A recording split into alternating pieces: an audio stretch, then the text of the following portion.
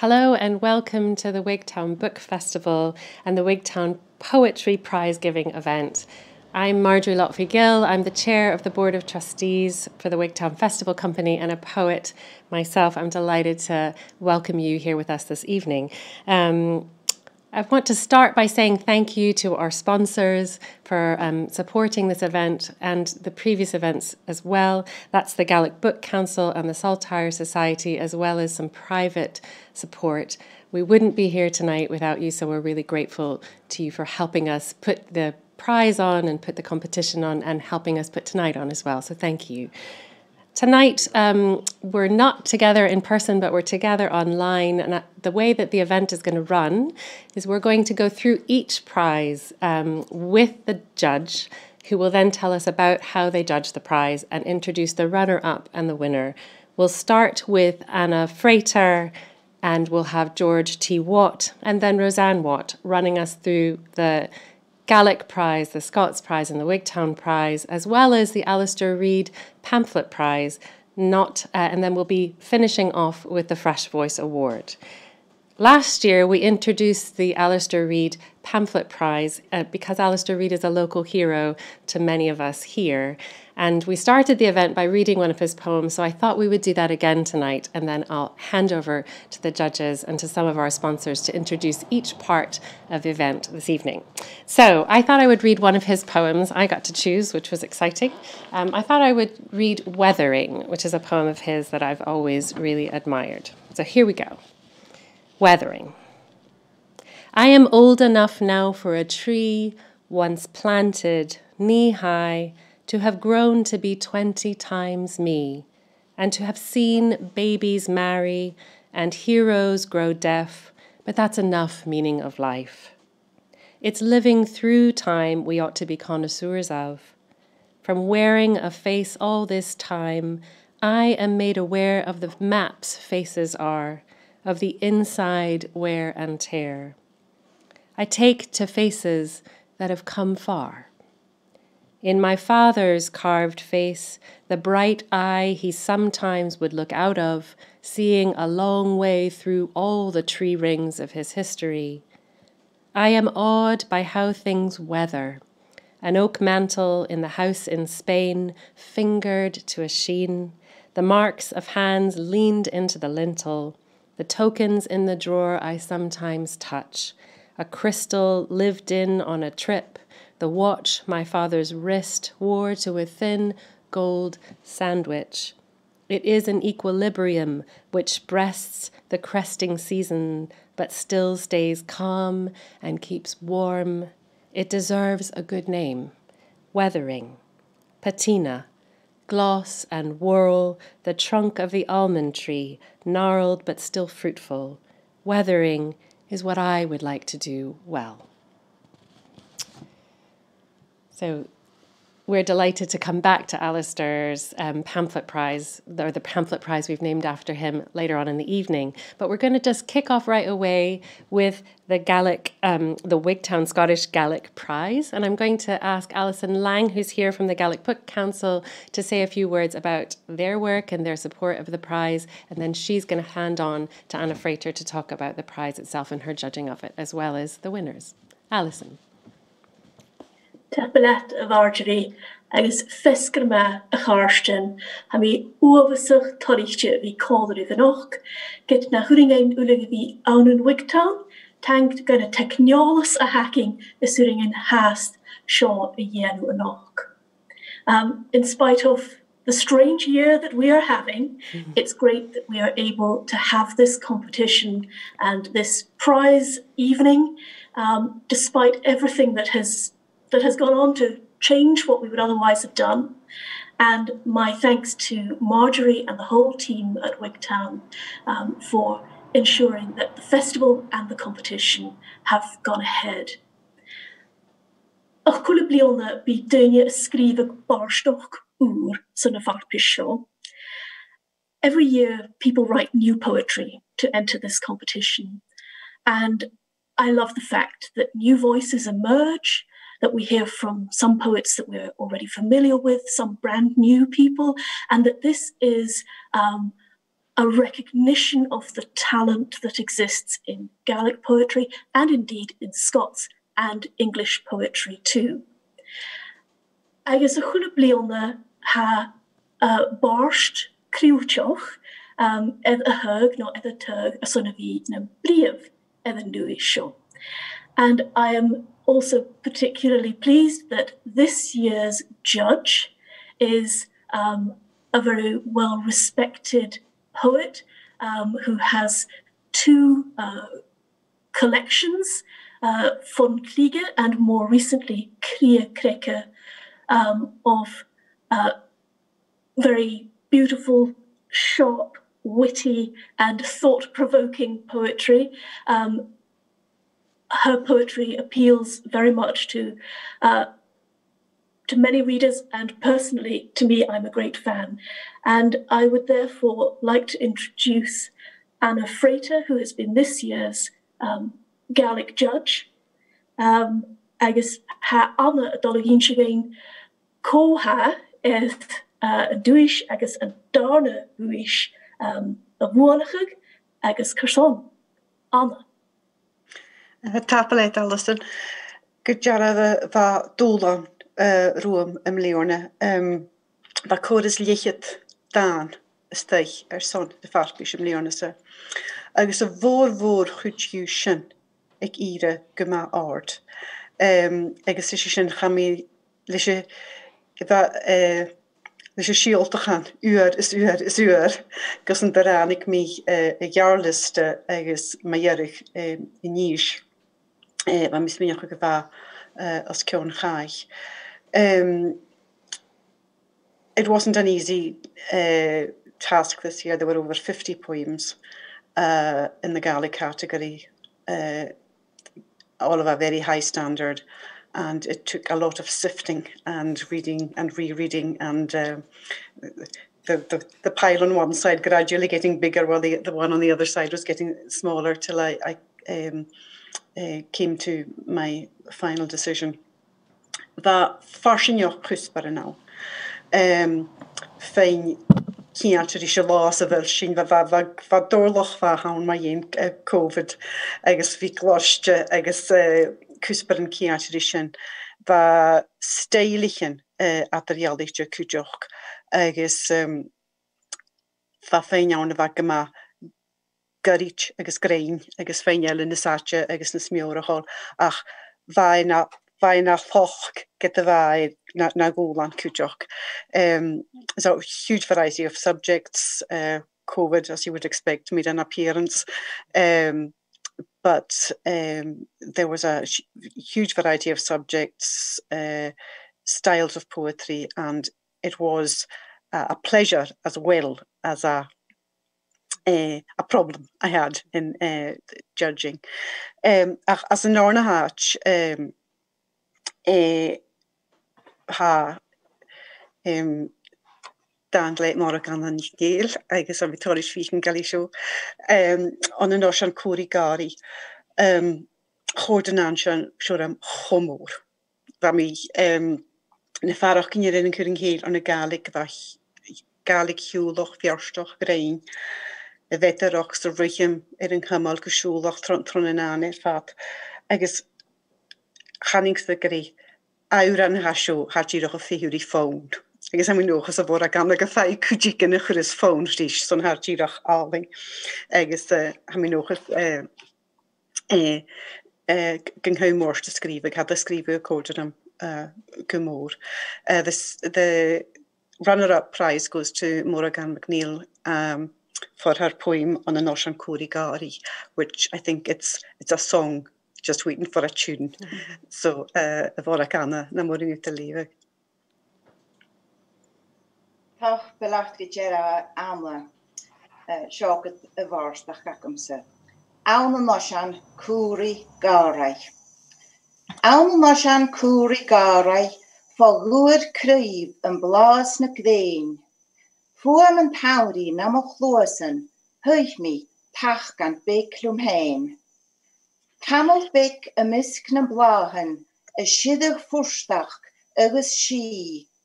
Misk tostach village vashich marted, san paltjes áileach ánsgach ní.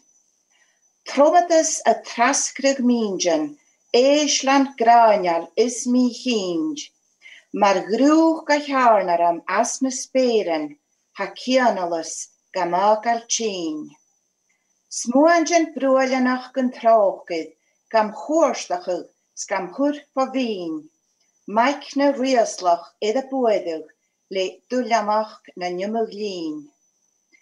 Ach chanel anam a ha krauchtjach, iad fatsel liat na crynne cé, a haar mich trá an nos an gárai, sa chanel nach der eine féim. Si haf sochgid hagud lúdum, sgun fuam ach cásid barn an géig, gun forachge mun tudum vránach a gultegat a chud gléis. Van chadde hiechtach sioch an juring, carachug a chuid in biao, is ochtjak chuin a torst van chonhid, alia lurach, blaan en roos. Tjiem go marne lach a glooset, jarachug a chuder strie, fatte kien, va woedes suhil, en garach sio, na hjolech gdien. Tachbelef. Tapalit, fora ganna. Agus in nána sa chiad dart ríist, va mi tílig chun an an seo ríist sa ríist agus ha mi kid gyrw sy'n hyn na chwmwre gyrw rwydig am sôrite ma yen. Chordar am gyhorid ma'n chai togal i'r sgealach anichtje agus gynnech cwad rys fo tu nachal sy'n clechje fi cwad rys. Agus ríist sarvardoch y chwrs di chéle gu grein agus gynna chóir a hamid o iori in mynd i skrifa nail o Gallagher leave again. It's the second poem, the winning poem, I should say, sorry. The winning poem is a well-known story, but looked at from a very different angle. And so I would like to ask Niall O'Gallagher, the poet, to read it. Aplatana. This poem comes from the part in the Odyssey when Penelope, who has been making and secretly unmaking a shroud for 3 years, is caught in the act. And I'm interested in Penelope's motive. Is she, as is often assumed, simply playing for time until her husband Odysseus returns, or is it actually to do with something completely different? Penelope. And it begins with a quotation from the Gaelic translation of Homer's Odyssey. Yin y sin I the la a viarst fôr ach sgil in y staichi. Hui mi fa 3 blian ag a chael a fiig anarst sy'n cwrstig yn ri, jyn chloi betres a rai mi, bevin y hun mi the viarsti, lym loiv lwym. Rai mi gach snail an oosglug agus hwj galar gach aiche, fwyel mo proch hun, gan duk mi dichel agus graag bevin en graag inje, ook mi de veile groep. Genaun den jere vrisch mo chrie, njog a ahed, is som de kistje, a rai mi gach lin je churtrom live, gach ripak mar goa lenain, na spien a voim torrig mielein, mo vide jal, ma haski, pechge graag. Top life. Well, thank you to the winners for those beautiful readings. Even if you don't speak Gaelic, and I don't, you can hear the musicality of them. So that's a lovely thing for us to hear. But also thank you to Anna and Alison for those wonderful introductions. We are thrilled to have you with us this evening, all 4 of you. So thank you very much. We are going to shift rooms, as it were, and put in the Scots Prize winners as well, and switch over. So thank you. Give us a moment, and we'll swap over. I should say that if you're wanting to find out more about our judges, you can find out about their biographies and other things that they've written on our website. So I'm just waiting for the rest of the Scots group to come in, and we'll start there. Here we are, almost. Hello, George. Terrific. So I'm going to hand over to Dolly McLennan of the Saltire Society, who's going to say a little bit about the work they do and the support of the prize. We're grateful to them for their yearly support of the prize. And then she'll hand over to George T. Watt, our judge, who will say a little bit about the judging and the 2 poems that we're going to hear. Thanks, Dolly. I'll swap over to you now. Thank you. Am I on? You are. We can hear you. Well, Fescan Magai Bacharjan, good evening to you all. I'm here in my role as vice convener of the Saltire Society, and to say how happy we are in the society to be able to continue our support of the Wigtown Festival, and in particular the Scots poetry. For over 80 years, yes, we are that old, the Saltire Society has championed all aspects of our culture, and especially very proud of our support of our Indigenous languages in both prose and poetry. But without such events as the book festivals, the literary awards and competitions, maybe there would be a danger of this part of our culture to be hidden from the majority of people who are not interested in such. But this brings it, the Wigtown Book Festival, the Literary Awards, it brings it right into people's homes, especially doing it this way. So as long as the Saltire Society keeps going, we'll never, ever allow that to happen. So congratulations to the winners. And I believe that I'm going to hand over to George T. Watt now. Yes. Thank you. Thank you, Dolly. Yeah, thank you, Dolly. Yeah, it was my pleasure to do the Scots section. And first of all, I think we ought to congratulate the Wigtown Folk for putting this on. This is a marvellous event, and under the conditions, you know, this is really great. And a chance to reach out right around the world to folk who maybe never been to Scotland in their lives before. Anyway, in the Scots section, there were 81 poems, but 10 didn't actually match the criteria. Some of them were in English for some reason. But of the 71 that were there, the standard was just incredibly high. It was really, really great to have them all there. And if you put the whole lot into a volume, it would be a very fine volume indeed. And it would be great to think that somebody could do that. It really would be. For the Scots Language Society, we would love to publish some of the poems in our Lallan's magazine. So if you haven't got a publisher, do think of sending them in to us. And we have our own Scots in label, and we'd like to record some of them too. So anyway, the subjects covered were like the Gaelic section. COVID turned up. Cancer was there. Alzheimer's was there. There was Funard ships and Funard social life, and Funard folk. And there was even a love poem in there as well. However, I was asked to make up a short lead of 5 poems, but my short lead was actually 27 poems. They were that good, they really were. And, you know, congratulations to everybody who entered, because they put in a really good shift and good work. So anyway, it was a sorry hurt I had to reject some, but I think we've already been given the ones in the short lead. I'll just go through them quickly. Of the short lead, one was cried on for, and it was about a football match or a training session. And then this on for comes in, you know, really bad squall, hail and sleet and snow. And everybody runs for cover, and all the mums and dads grab the wee laddies and head off. And there's one wee boy left a hint. And this is Omar from Syria.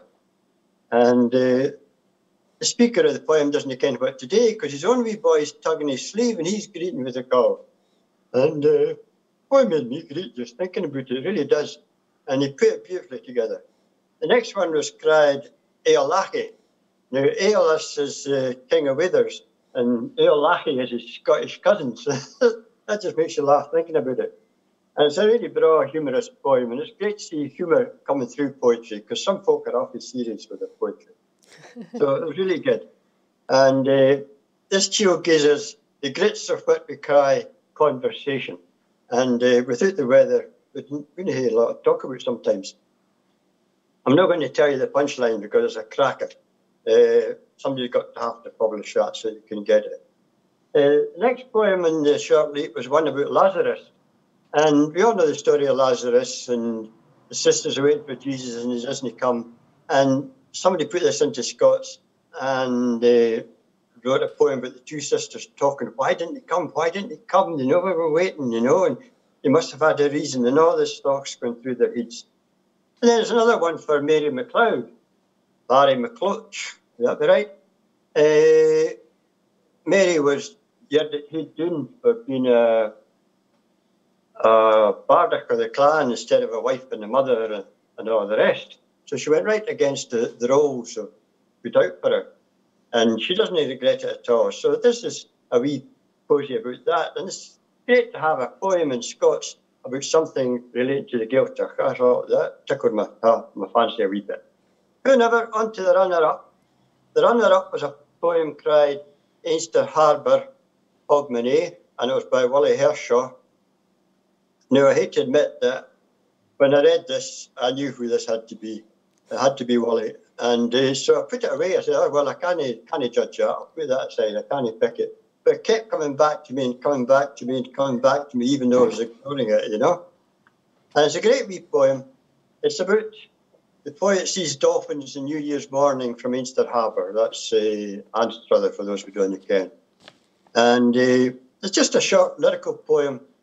But it talks about the dolphins and their search for prey. You know, these aren't little funny, furry creatures. These are animals killing other animals for their breakfast, you know.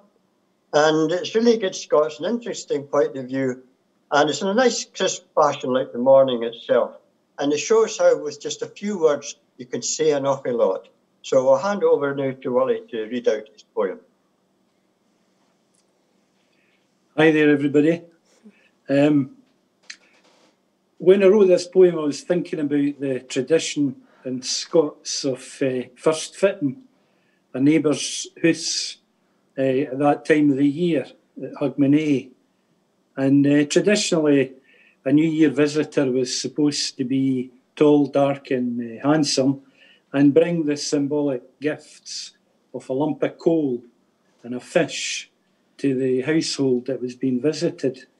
So when I saw the dolphins at Einster Harbour, I kind of wondered what kind of visitors these dolphins were and what kind of luck they would bring for the year ahead. Would it be good or bad or none at all? And what news did our neighbours bring us of the condition of our planet?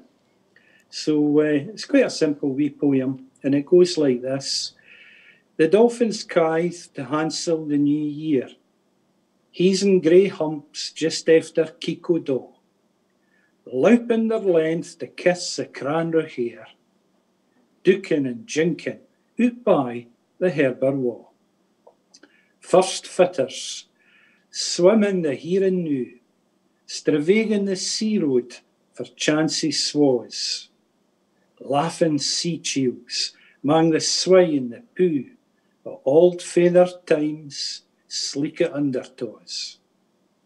Fishing for willywaws, tumbling for skags, gone in a glisk, with their grin hofflin weiss.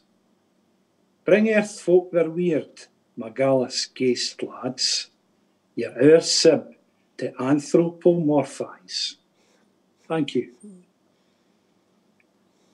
Thanks, Willie.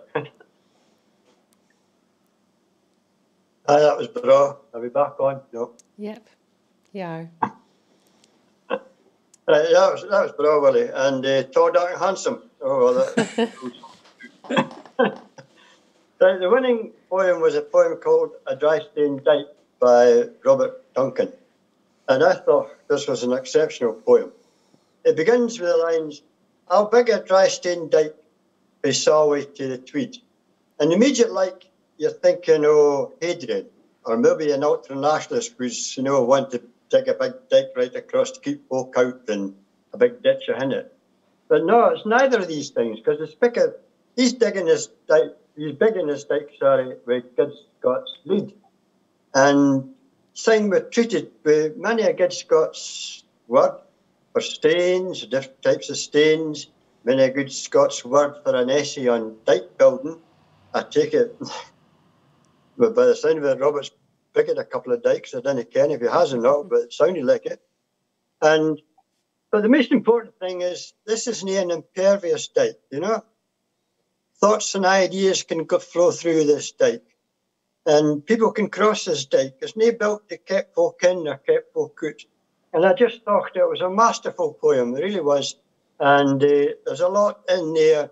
And some of it you have to work out for yourself, which is always a good sign in a poem. You know, it leaves you time to think and feel your way through it. So I'll hand over to Robert Duncan now. Thanks, George. I'm afraid to say I've never built a dry stone dike in my life, and I wouldn't have known where to start.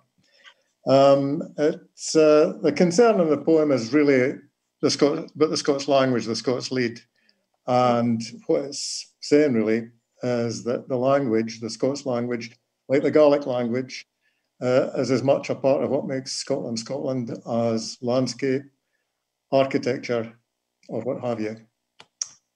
So, a dry stone dike. I'll big a dry stone dike fae Solway to the Tweed, and I'll mark ilka stane a word of good Scots lead. First, lay the sicker heart down in its bare yard, misglimmed churls and chads, grummel and grush and gruel, gathered fae garths and lanes, blaze for who it bings, stanners for Orkney strands.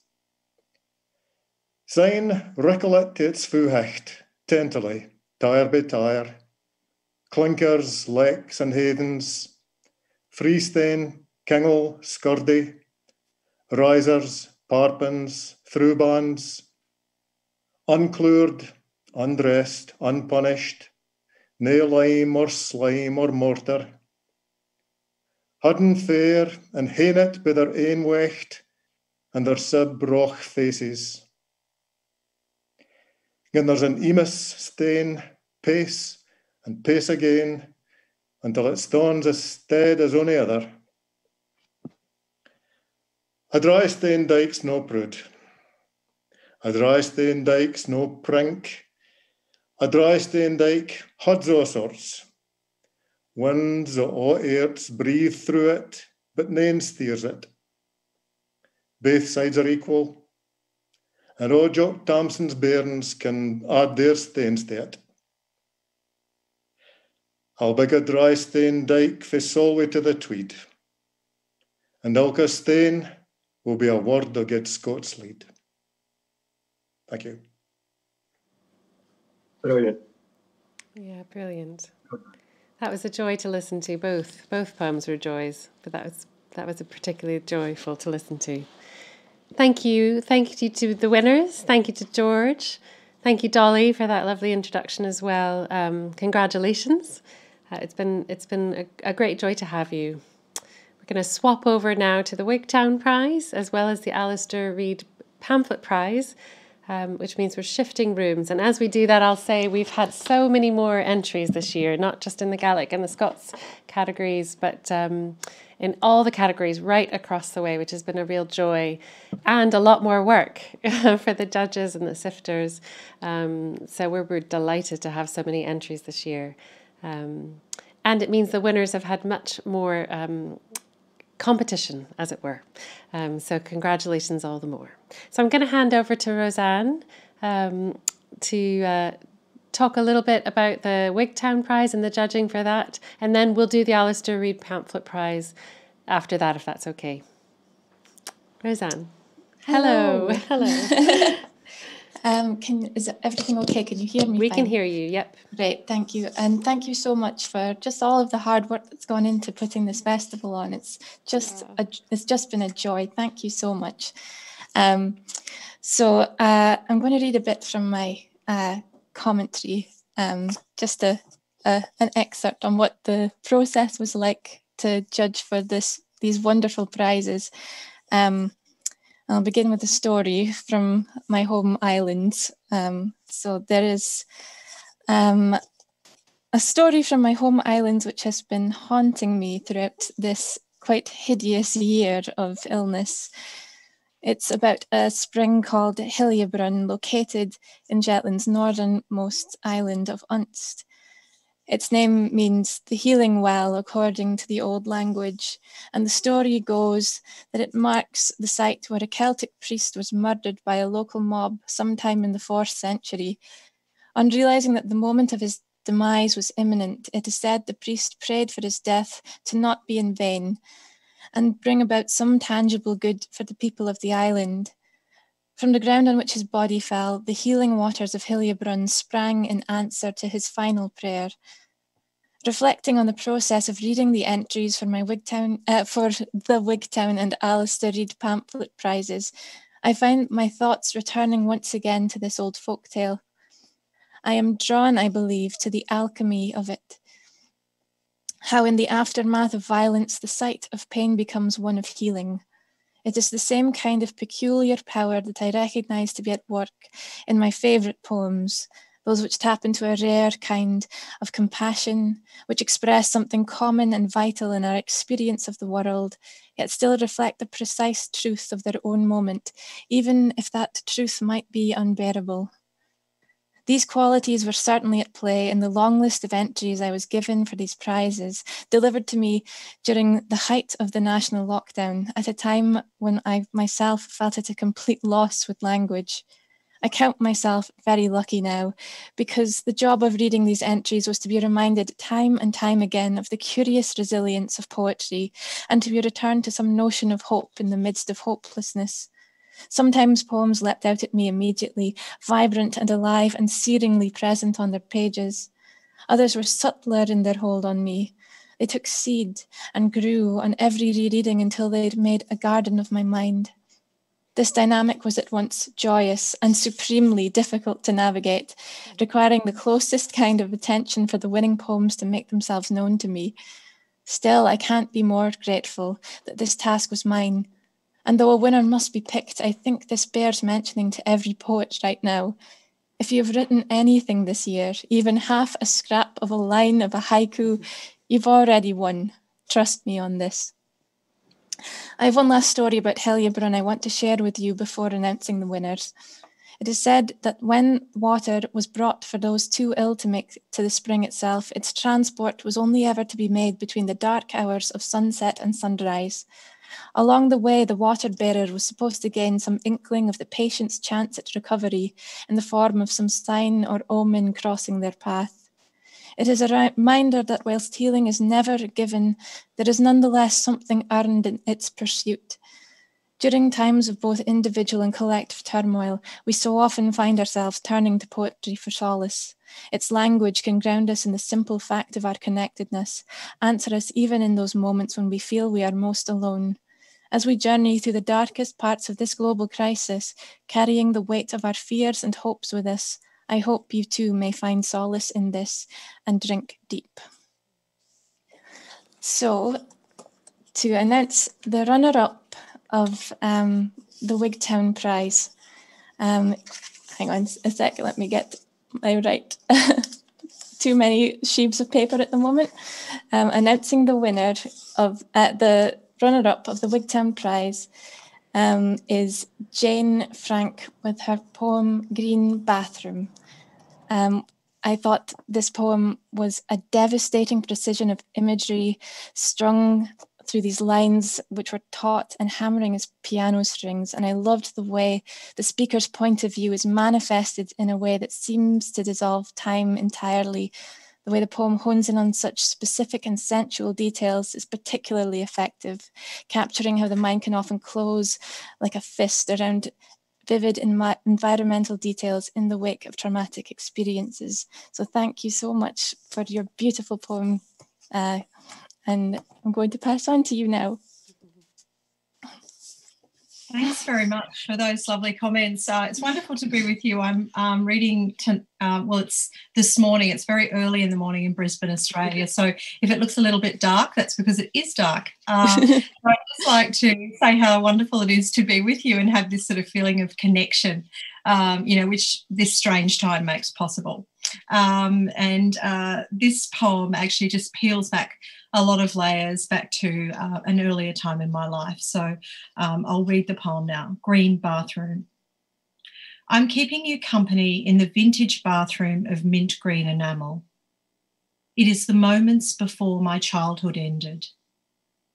I know because your heart is loud and the black and viridescent tiles in the Art Deco design are pristine.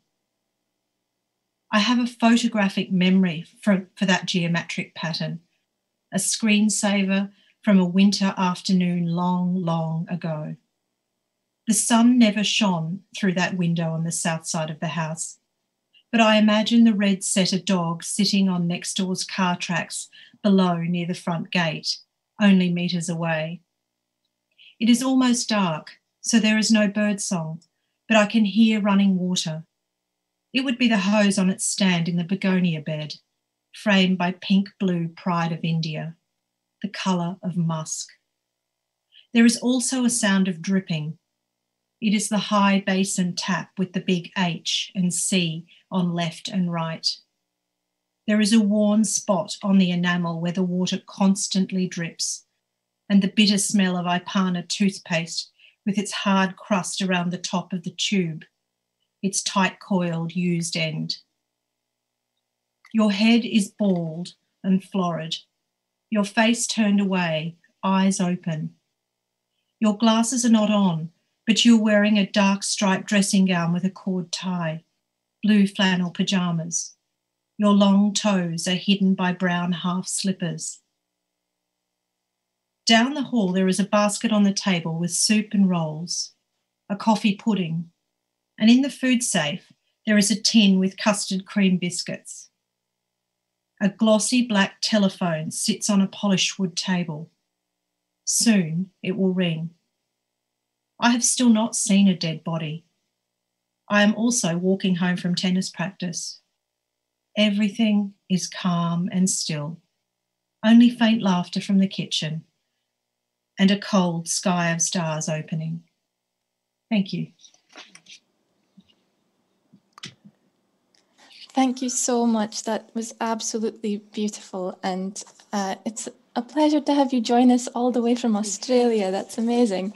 Okay, so this is moving on to the winner of the Wigtown Prize, which is Anna Woodford with her poem Portrait of My Grandparents as Souvenirs. What I found so piercingly effective about this poem was how it reckons with tensions of memory, of collective nostalgia, and the reality of lived experience, which demonstrated the power of how symbols, symbols hold in processes of dehumanization.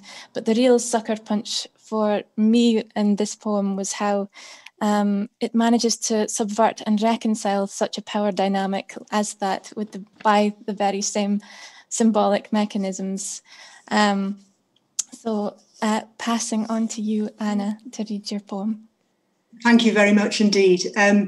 My poem is about zytki, which is a Polish word, and the translation is lucky Jews. Zytki refers to very controversial little figures you can buy in Poland of sort of stereotypical presentations of Jewish people, often holding up money. And the idea is they're like good luck charms and they bring good luck into your house, typically money. It's obviously very problematic as there are no Jewish people left in these particular areas because of the Holocaust, so they couldn't be called lucky in any sense. I'm going to dedicate this poem to my grandfather, Ludwig. Portrait of my grandparents as souvenirs. Grandad is holding a lucky Polish penny. Granny has a pig's head on a breadboard. Grandad is praying though his Torah is upside down. Granny is playing the fiddle. Grandad's insides have been hollowed out of wood and he has a slot in his back. Granny is squishy plasticine. Behind this beard, Grandad is hiding. Behind this candle, Granny burns for their son, who is nowhere to be seen in these tourist traps around the old ghetto. He escaped to Nottingham and worked at Raleigh. Now he is a silver bicycle on my charm bracelet, or a tiny house for the terrace he named Lvoff, after the home he lost. Thank you so much, Anna. Such a powerful poem. Thank you. I'm going to now announce the Alastair Reid Pamphlet Prize. This prize was won by Claire Cox with her incredible pamphlet, A Book of Days. A Book of Days just absolutely enchanted me. Through a skillful blurring and untethering of digital and physical space, I felt as though this pamphlet really could capture a sense of what it's like to live as an individual plugged into the collective, how personal events measure and collide in an age of endless political, social, environmental crises, Twitter spheres, and 24-hour news cycles. This pamphlet strikes a wondrous, beautiful balance of playful, witty, urgent poem and profoundly moving poems, whose interconnectedness are a pleasure to behold in the aftermath of reading. So, Claire, I'm going to pass on to you now. Thank you so much for that. I'm blown away by that introduction, but thank you. And I'm also blown away by Cambridge's exquisitely made book, which I am absolutely privileged to read from. So the book is a book of days, literally. It runs from March to October. The one I will read this evening is dedicated to Alison, Jan Erik, Jonas, Sarah, Claire, and the Mighty Rainbow. 7th August, of waiting for my sister to call. My colleague's mother died yesterday. This morning, my colleague sent me a poem about her mother's death. Death, we agreed, was a word reserved for us, the daughters of dead mothers, because our mothers had not departed, passed away, gone on to a better place, been our sad loss, whatever the cards might say. Our mothers had died, and all is changed. This afternoon, my new friend and I talked for 5 hours. Sun in her blue glass kitchen, Scottish deerhound, collarbone high, eyes of a sorcerer, eyes of a wolf, Madonna lily pollen yellowing his pelt. We talked face to face at her kitchen table, apples urgent and green on the tree outside. My brother-in-law lies in a Copenhagen hospital, punctured lung, left leg in a cage. He's in an induced coma. Every now and again, they lighten the sedation. He mouths a few words around the bulk of the tube protruding from his spitless lips, squeezes my sister's hand, my nephew's hand. Newsfeed tells me Trump is heading to El Paso after the shootings. My new friend and I talked of that, Trump more than the shootings. She'd written a poem about the wall, showed it to me. I had nothing to offer. I had nothing to offer about the other poem I saw this morning, the one that was too true, too new. My colleague inscribed her mother's death in a poem and sent it to me. Her icon is a gold crest. Thank you.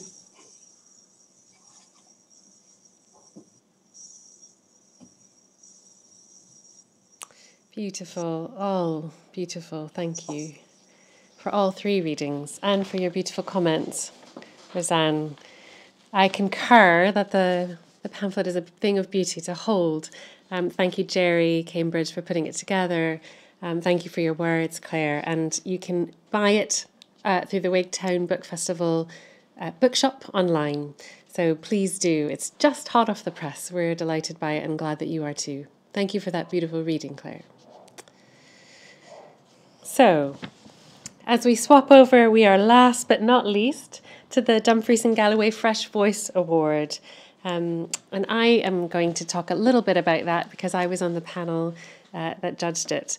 So there were a few of us, and there was quite a big bulk of entries that came. It was in a huge ring binder. So this year we had loads of entries, tons of poems. Some of the entries just had a couple of poems. Some of them had much longer, not quite collections, but pamphlet length, I would say. So we spent quite a long time wading through them and quite a long time discussing them. There were poems around themes. There were collections that worked together, but not necessarily to a theme. There were poems about love and about war and about history. Quite a few poems about COVID, not surprisingly. So like the other judges, we had quite a long time of parsing through and coming up with a short list that we all in the end agreed on the same entry, which we didn't know who it was.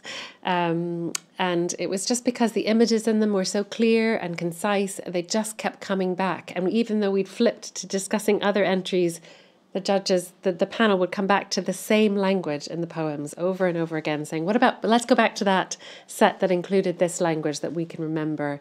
The images were so memorable.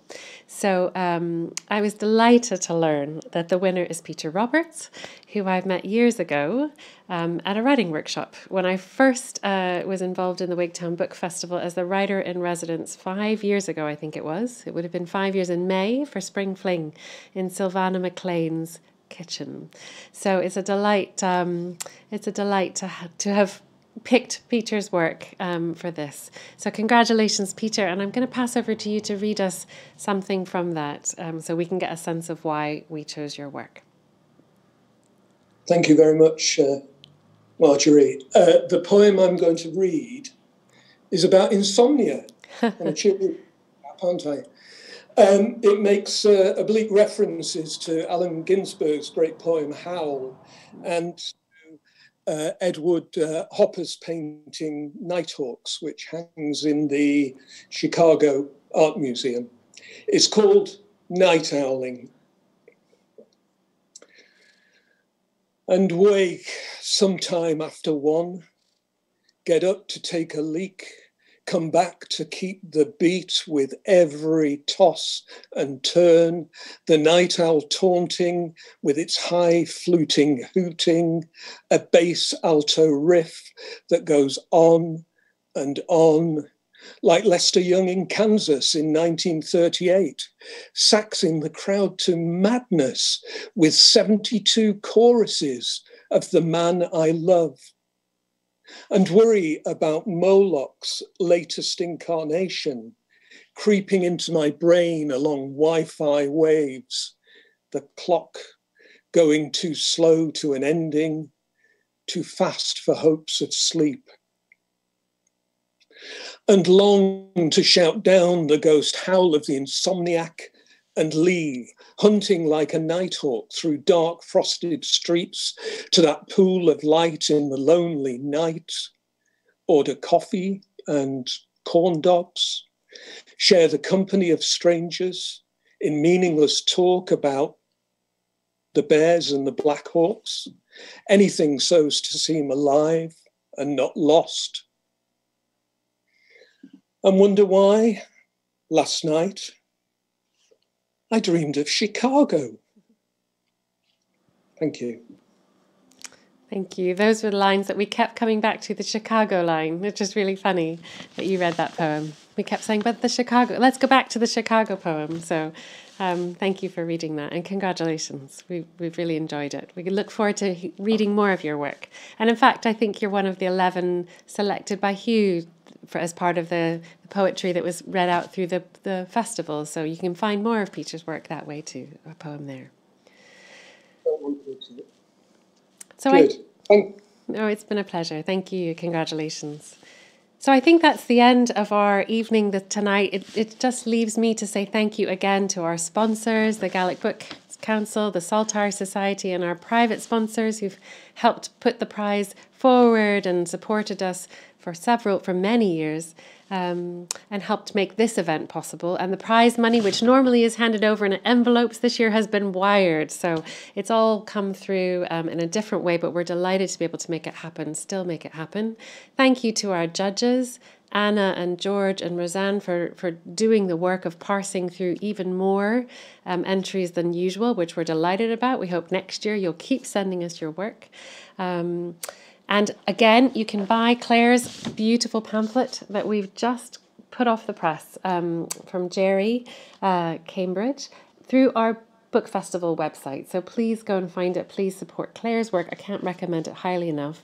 And then I'm going to do the thing that I'm not supposed to do, which is to thank Claire Nash, who is the person in the office who makes the Poetry Prize possible, who does all the difficult work. She's leaving the room as I say this, who many of the contestants will know, and the tech team, you'll hear them clapping her, because everyone who's been involved in the prize knows that it couldn't happen without her. So I'm grateful. I know everybody else is grateful as well. So thank you, Claire. And thanks to everyone who came along tonight. Thank you to you for watching and taking part. It's really important that we have an audience for our poetry, so we're delighted that you're here with us. Thanks to all the readers and the judges and everyone else. And thanks for being part of the Wigtown Book Festival this year. This is the last event, and we're so thrilled to finish off with poetry. As a poet, I'm delighted that we're able to finish this way. So thanks for joining us.